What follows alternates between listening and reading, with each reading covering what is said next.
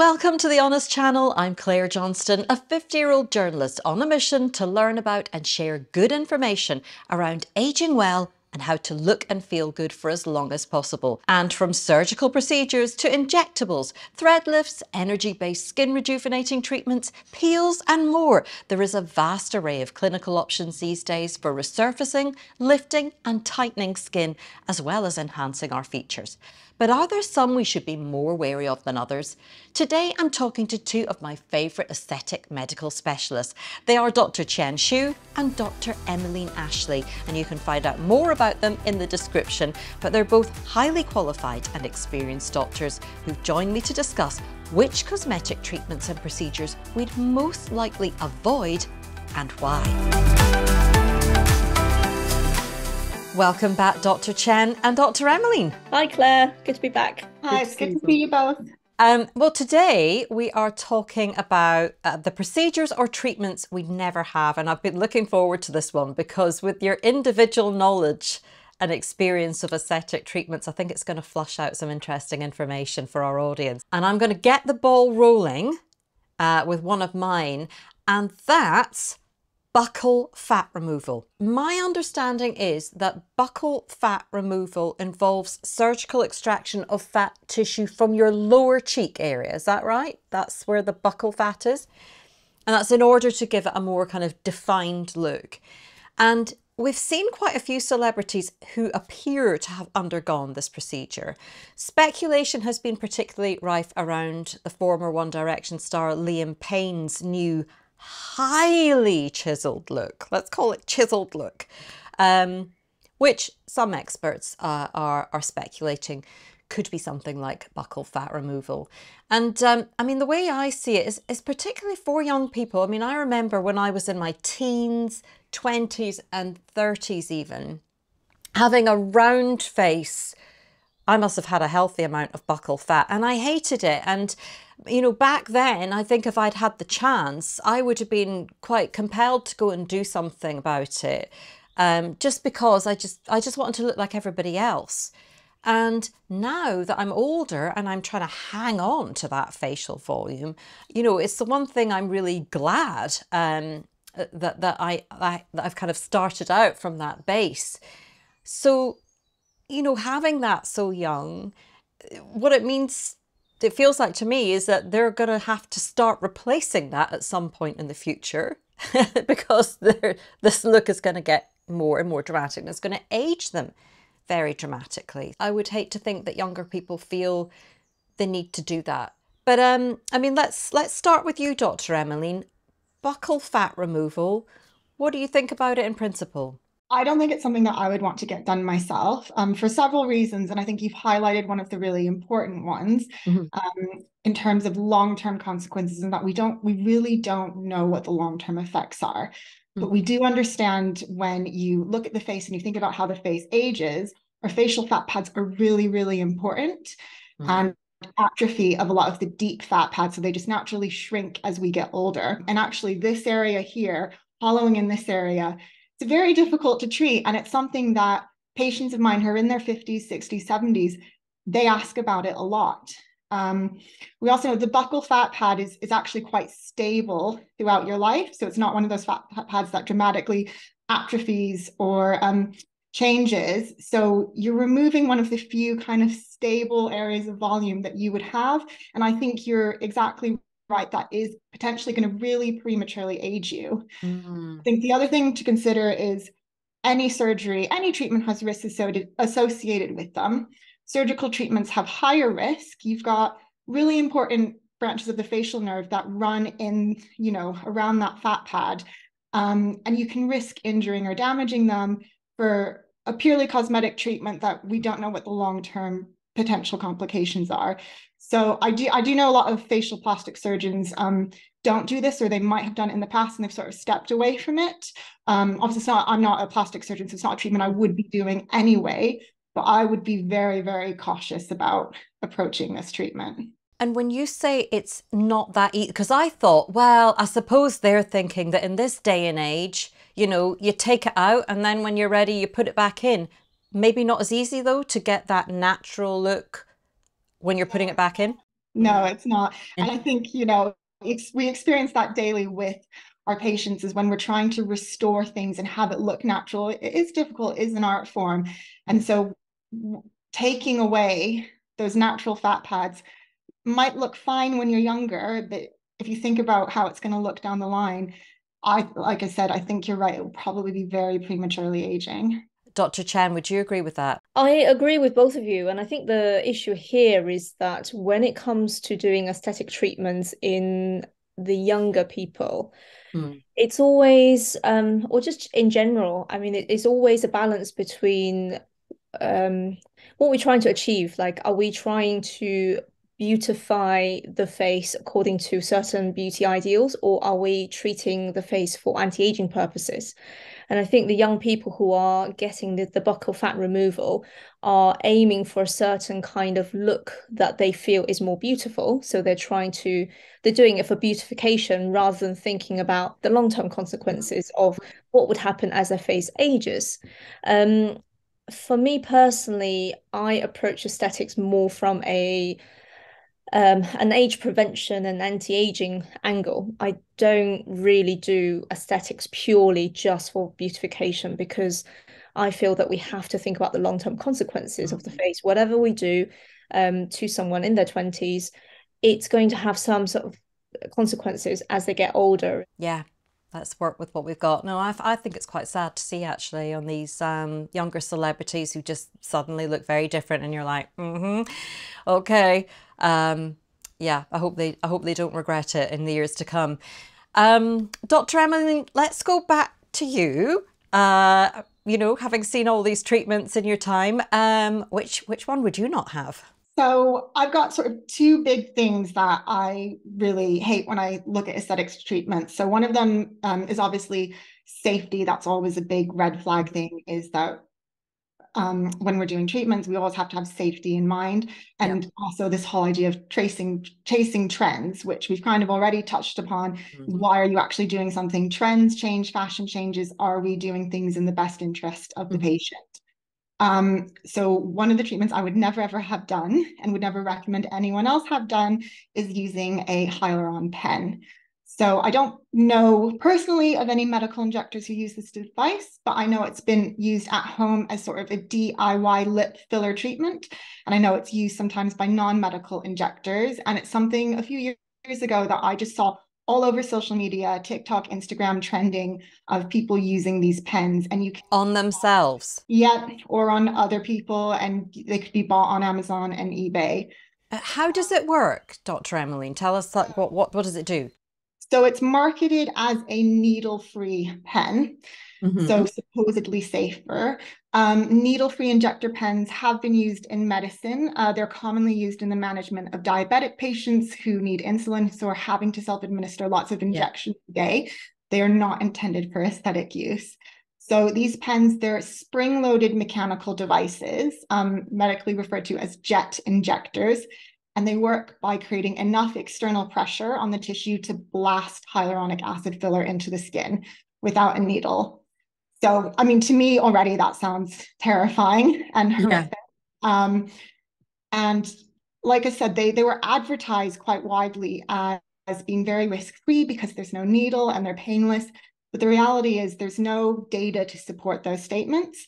And they're not FDA approved at all in the United States. And FDA is sort of one of those things we look to for our safety data because they're very strict on safety. They even issued a warning statement a couple of years ago saying that they were aware of really serious injuries, in some cases permanent harm to skin, lips, eyes, with the use of these needle-free devices for the injection of fillers. And like I said, originally medicine, these were not designed to be used with fillers. So it's definitely something I would never, ever have done. Oh, wow. And maybe people getting skin infections and so on from using these things. And it's quite a traumatic thing. I mean, they say it's needle-free, but you're literally creating so much external pressure that you're blasting things into the tissue. You have no control really of where it's going, the depth that it's going to. And so you're risking all the things that you risk already with filler. So things like vascular occlusion, where filler can, go into a blood vessel. and without any of the control that you would have in the hands of a medical injector. So Yeah. to me, it's a complete no-go. Yeah. No, that doesn't sound so good. Dr. Chen, are you familiar with this trend? Yes, I was aware of it a few years back, and I just thought, what a ridiculous thing. It's Mm. so dangerous. Um, it basically with these penless devices, you have no control over where the filler goes. Like, even if it wasn't so, even if it didn't create so much trauma in the tissues, like you have no control over it. So how are you gonna give you, like, if you're trying to do a lip filler, just thinking in terms of the results that you would get, it's so random. Like you could get more on one side, less on the other side, and that's without even thinking of any risk. Like, why Yeah. would everyone do that to themselves, first of all? And secondly, with this device, as Dr. Emmaline said, so much pressure that needs to be created to drive the hyaluronic acid into the skin without a needle. It essentially is just going to bruise the lips, and there have been reported cases of vascular occlusion. So actually, it is possible to cause that kind of serious damage without a needle. So definitely, these devices are not safer. They are not more effective. The Okay. results are not better.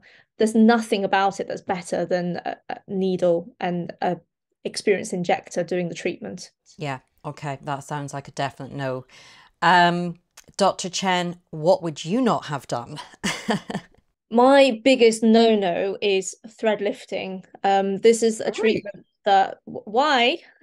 Well, I'm saying right. That kind of I find that quite surprising because I thought that was quite mainstream and, lightweight. So I trained to do it quite a few years back, and I was horrified at the training course actually. Just some of the some of the results that I was seeing on that training course, it wasn't pretty. And I did a few treatments, and I was very careful about selecting my clients. Um, you know, because essentially thread lifting, it works by using a thread made out of material called PDO, which is dissolvable over several weeks. It's the same thread that surgeons would use, the type of thread that they would leave inside Hmm. when they suture up Hmm. deep wounds, and it would, over several weeks, it would be absorbed by the body. So these threads are essentially inserted under the skin, and they have the threads that create the lift. They've got these little kind of spikes on them, a bit like a barbed wire. So you basically insert it under the skin with a cannula. You leave it under the skin, and then these little spikes sort of hook onto the underside of the skin, and you essentially just lift the skin Draw up. it up. It is a physical kind of movement. You just lift the skin up, basically. So it it sounds like it'll be good and it'll be effective, and it does cause a lift. Hmm. But the problem I have with it is that it doesn't reduce the amount of skin you have. It doesn't improve the skin quality. And so you are basically moving skin from like one area of the face to another. Hmm. And what you end up with is like bunching up of the skin somewhere at the top. Oh. So, and there's the tension on the skin as well. It is really unnatural. It can give you this sort of unnaturally kind of tight appearance Mm. to your face for several weeks, and you're restricted in making your natural normal facial expressions.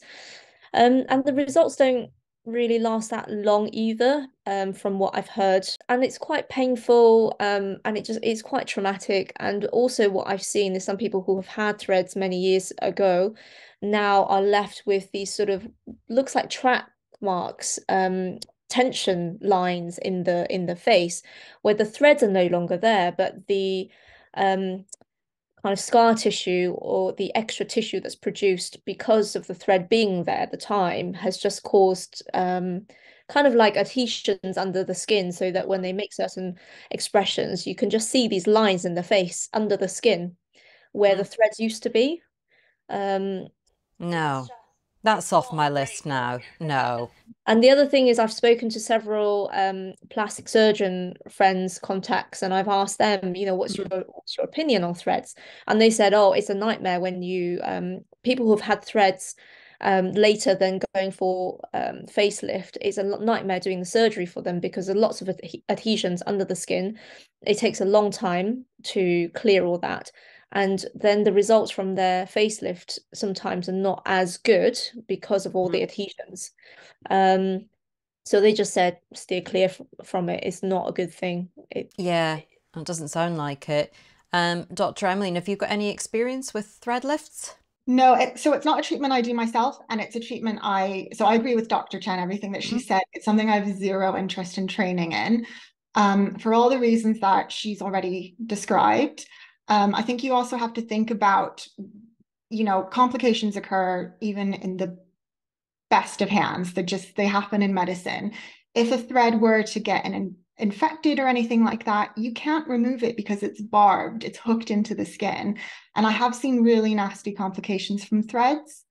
I also think that whole issue of longevity is important because they're very expensive treatments for patients to get. So people will save up for a long time to be able to afford this thread lift, which is presented to them as quite a safe minor surgical procedure that will give them really good results halfway to a facelift. And it's not a facelift. I've never seen any evidence that the results last longer than 6 months. Wow. And again, spoken to lots of colleagues who have trained in threads, who have done some threads, and then who have stepped away from them, because I think as clinicians, we do want to deliver for our patients. Yeah. And if we feel like something's not giving a good result, then why are we doing it? And again, all the plastic surgeons I've ever spoken to hate thread lifts. So that's really interesting. It's not something, yeah. And I, like you said, it is quite mainstream in our industry still. Lots of clinicians who do it, and maybe they are seeing good results and their patients are happy, but it's not something I'm really interested in doing myself. Yeah. Okay. Right, that's a big cross through that. The next one is one that I would have actually, again, but one that I feel that I shouldn't. So it's a slightly complicated one. And I'm thinking I'm thinking of two things really. It's those heat-based clinical treatments, the UL therapies and the radiofrequency treatments, or ultrasound and radiofrequency treatments. And I've had UL therapy before and found it really effective around the jowls. I got a lift. I got a definite lift. But I have had comments from people for who those treatments have gone wrong. And I have seen pictures that have been sent to me of women who have lost, whose facial fat has melted. Some have been left in pain. And I find it so difficult when people ask me, oh, would you have this? Or should I have this? Because I don't want to say to people, no, I wouldn't do that. What I've come to believe is that it is practitioner dependent. And if you get somebody who is experienced and knows what they're doing, basically, I think most people should be okay, really. I think what happens is that sometimes these machines are just used by people who don't understand the biology, and for whatever reason, I do think that there can be issues with them. But as I said, I had UL therapy. It was successful for me, and I would consider having it again just around the jowl area. But I wanted to get your takes on this because, Dr. Qian, I know that you've seen some very good results for clients. It is a really interesting discussion, the topic of fat melting. Actually, lots of people want to get rid of excess fat and they struggle to get rid of it. And other people who don't want to get rid of it, finding that they are just losing it very easily. I think when it comes to energy-based treatments that do produce heat in the skin, the mechanism of the sort of fat melting is really through a lot of excess heat being put into the skin for a prolonged period of time. And that's would be really painful, by the way. It's not very easily tolerated to have, I think it's something like you need to have 40 degrees for at least 3 to 5 seconds to cause the fat cells to die, basically. And that's really, really painful. So all these treatments like ultherapy, thermage, I do both of these treatments in the clinic. And I see great results from them. And the thing is with those treatments, if it's done within the sort of safe energy levels, and also with working with the clients to I always tell them, let me know if it's getting too painful. If it feels too hot, you let me know, and then I can adjust the energy levels according to their response. So some people, because it's painful, some people want to have numbing cream applied for a really long time, and so and they really dull the pain. And they want to have as high energy as possible. And if that was the case, then it would be more likely that they're doing more damage if they're applying the heat to the skin for longer. Yes, the tightening result would be better, but also it's more likely then to stimulate the fat cells to die as well. So it's a fine balance, I think, and it's in the hands of an experienced practitioner who understands this. The clients, they shouldn't have any problems with the fat loss, because this is something that I'm always very conscious of, and I would make sure that I don't cause the fat loss, that I would just try to give them the desired result. And actually ultherapy is really effective for lifting the lower face, and it's something that I'm actually going to have myself as well in about a month's time. That's my plan. Can't wait to see the result. Me too.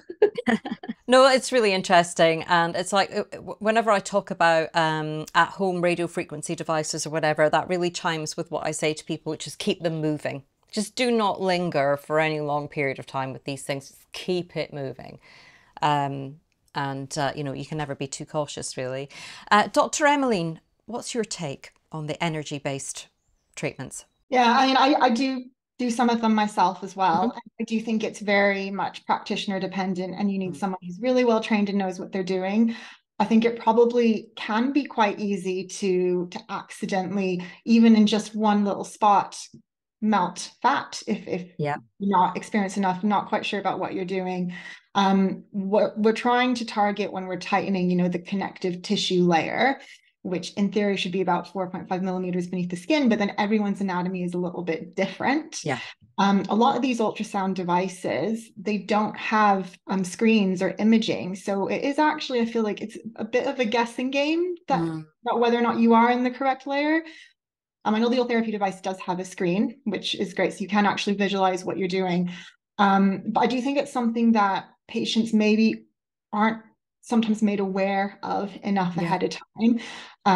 And so if they were to get a little bit of fat melting in an area, it is really, really disappointing, and it's heartbreaking, and understandably so. So yeah, again, I think you just have to make sure that you go to someone who really knows what they're doing, and that can be hard to gauge, can't it? Yeah.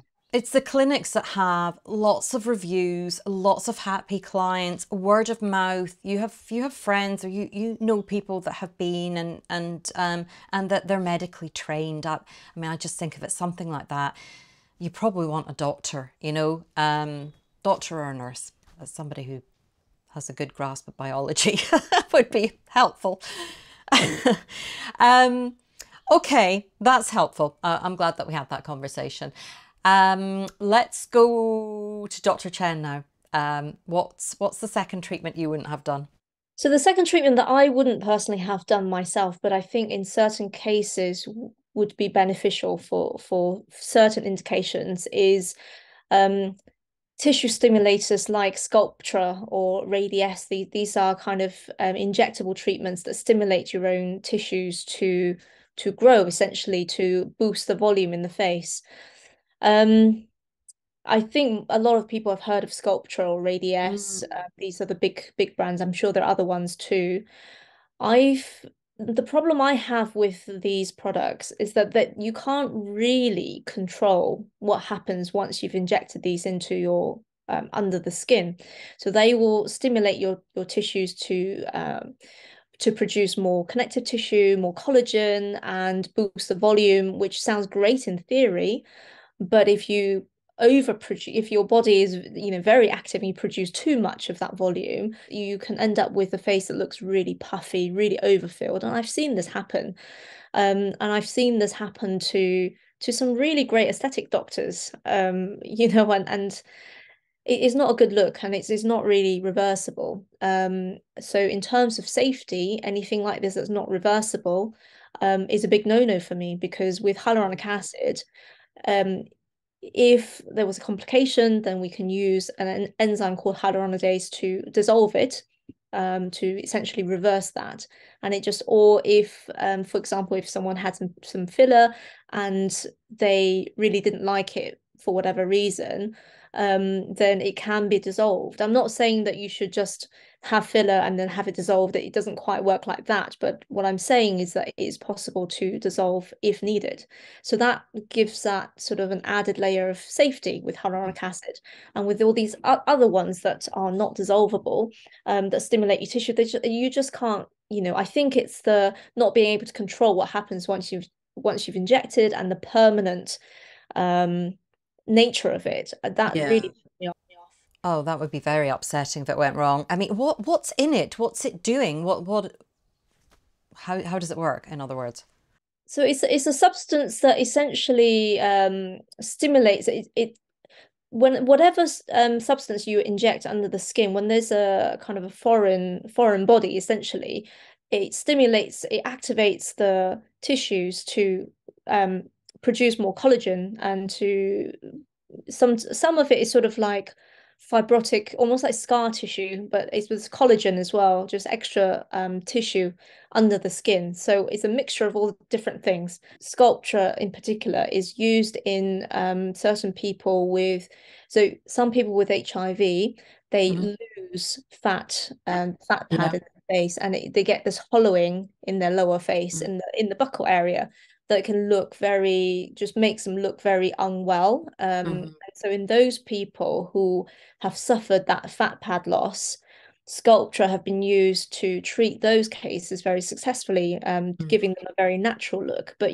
but we're talking about people who have had like an abnormal amount of fat loss in their face due to an illness that they have. And I have also had some of the women who have told me about their more extreme facial fat loss through treatments that have gone wrong have mentioned Sculptra. So in those cases, I think Sculptra can be very beneficial, but it's a very fine line. I think in someone with normal facial volume, or ratios, I don't think those people need anything like this. Stick to the straightforward hyaluronic acid. It works beautifully. It's safer. It's easy to control, and I've not had any problems with it, really. Dr. Emmaline, have you had experience with Sculptra? Again, it's not a treatment that I do, and I think Dr. Chen and I are always on the same page for very similar reasons. You haven't checked either. It's not a setup. That's interesting. You've both steered clear. Well, the opposite ends of the UK, but I know we're on the same page. But yeah, the thing that immediately makes me really nervous about these semi-permanent or stimulatory fillers is the fact that they're not reversible, and that whatever you're doing is, permanent. And in emergency situations, I just think you have to be, if you're doing something where if it goes wrong, there's not much that can be done to remedy that, then you need to be thinking really carefully about why you're doing it and what you're achieving with it, and if it's worth that risk. So again, I'm a big fan of fillers. I love my hyaluronic acid fillers, but that's because I know that there is nothing that can go wrong with a hyaluronic acid filler that I cannot fix. So I'm very comfortable and confident that when a patient comes to me, I can tell them you are in completely safe hands, and within reason, we'll come to sort of expectations together about what we want to achieve, and I can deliver that to you safely. The second I can't say that with 100% certainty, then I don't want to be doing the treatment, because I don't think it's fair for the patient. No, it makes sense, and that's good to know. That just leaves you with your second choice, Dr. Emmaline. What would you avoid? So again, and we've touched on this a lot, it's this whole idea of chasing trends in aesthetics, and that medicine should never be directed by trends. So the other big thing that's happening on social media at the moment that you might have seen is this so-called butterfly lip trend, or lip taping. And again, this is an example where people, I just feel like they're not thinking about the actual evidence and reasoning behind what is being done. So the trend involves dissolving and filling lips at the same time, and then using tape to hold the lips in place. And absolutely zero of that makes sense to me. So tape where? I mean, I'm thinking, what they're putting tape on the outside of the... Very well, exactly. So they're putting stereo strips on the outside of lips. So what exactly is that going to do to filler within an anatomical space in the lips? I don't know. Is this as part of the treatment and then the tape's removed after the treatment and it leaves a kind of look? The tape is meant to be left there for about 24 hours after treatment. So first of all, that's an infection risk. You're putting tape over where you've been injected. It can hide things potentially from you. So you've got lips that are all taped up. You know, are you having bruising, or are you having the beginning of a vascular occlusion? Can't really see what's happening to the lips immediately post-treatment. And that is actually really important for safety to be able to see it. You know, the idea that putting a bit of steri stripping on a lip is going to change what's happening inside the lips just makes zero sense to me. And that person is going to be, you know, they're going to be eating, talking, drinking. Their lips are not going to be perfectly still. So that tape's probably shifting around anyway. So that bit of it is just ridiculous to me. But the other piece of it, the dissolving and filling at the same time, you know, it's so gimmicky. And we know when we put that enzyme, that prescription product in a lip to dissolve, that it will spread in ways that we can't control, and that it continues to work over a period of time. And again, there's absolutely no data on what happens to hyaluronic acid if you're injecting it and dissolving it simultaneously within such a short period of time. So, you know, if we do need to dissolve lips for any reason, we give it 2 weeks before we would go back to refill, whether we're dissolving because it's, you know, electively that someone's not happy with their outcome, or dissolving in an emergency situation. We don't refill right away. We wait for all the tissue inflammation to settle down, and for that hyaluronic, that hyalase prescription in the tissues to stop working, so it's not going to break down any filler that we then subsequently put in. So again, it's made for some interesting Instagram posts that people see. They see these taped up lips, and it's sort of, you know, people say, oh, it's amazing new technique that's been invented and we've trademarked it and we're dissolving and filling at the same time to really sculpt the lips.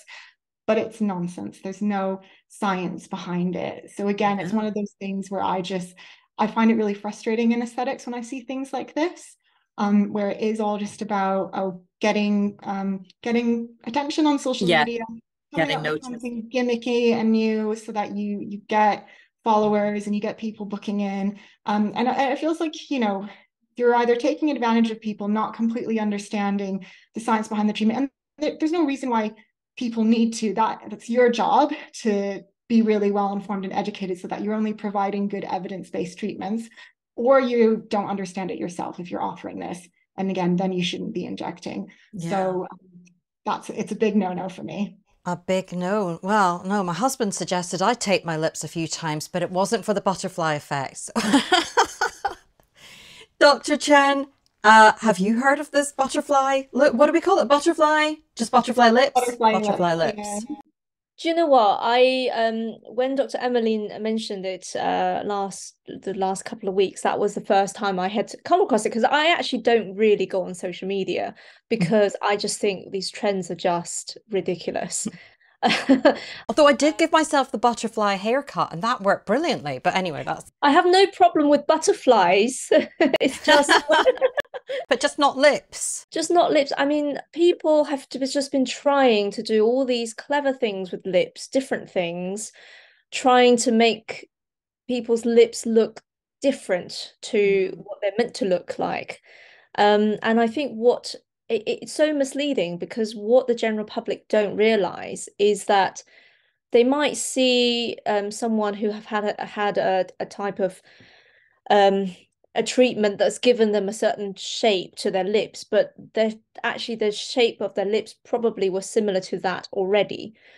Whereas their own lips are actually completely different shape to that person in the picture. So if they come to me and show me a picture of someone else's lips and say, can you make my lips look like that? Then I'm like, no, I can't, because your natural lip shape is not that shape. You can't, it's really difficult, verging on impossible, to change the shape of someone's lips to be a different shape. So the most that we can do with a filler, with a lip filler, is to boost volume of the lips. If you try to change the shapes, then immediately after the treatment, it might look quite nice, but very soon the filler will settle in and it will you will lose that sort of shape very quickly, and the lips just becomes more, don't know, just not the shape that you want. So it's very difficult. So I always have to explain this to people. So I actually don't like doing lip filler for young people who are chasing a certain look. Where I find lip filler is very beneficial are in those people who are starting to lose the volume in their lips from the process of aging. So pretty much everything I do is more about anti-aging and how to restore the face to look more like a youthful face. So this butterfly lips is a complete no-no for me. I would never do it. I would, if someone comes to me asking for it, I would say, I'm not doing it. Find someone else who will do it, or we'll do something else. Well, don't refer them to Dr. Emmaline because she's not doing it either. No, she's not doing them either. Brilliant. Well, I've learned a lot and I've enjoyed that. I knew I would. I hope the people at home have enjoyed it too, and that we'll see you both back on the channel very soon. Thank you so much. Thank you very much. That was fun. I hope you enjoyed today's discussion. You'll find lots more like this one right here on the channel. And if you'd like to see or listen to future interviews and reviews from me, then just hit subscribe. As always, I love to hear your thoughts and experiences. So let me know if you've tried any treatments or procedures and would recommend them or would urge others to think twice. Thanks for your time today, and I'll see you soon.